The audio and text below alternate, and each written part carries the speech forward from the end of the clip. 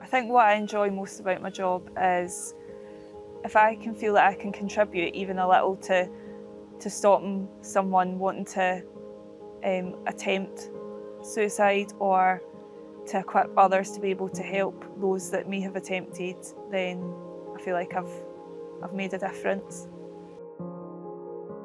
In 2016, I sadly lost my daughter. She was stillborn, and up until that point, I always felt that I was very, my mental health was in a very good place. And when that happened, understandably, it really did affect me. I was supported by a local baby loss charity called Held in Our Hearts, and I was very, very fortunate to have their support, and I still have their support till this day, so we're 8 years down the line now.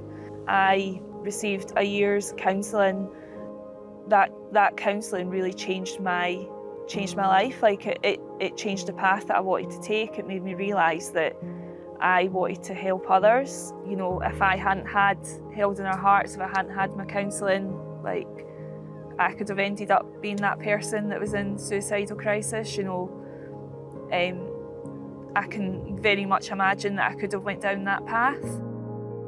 So I've always thought, what about people that are going through really hard times, or went through some sort of trauma, and they don't have that community, they don't have that support. What's out there for them? I just think I just channel Jessie through the work that I do, and I just think if she was watching down on me, I'd want her to be proud of me, and I'd want her to think, my mum's rised out of this and she's trying to help others.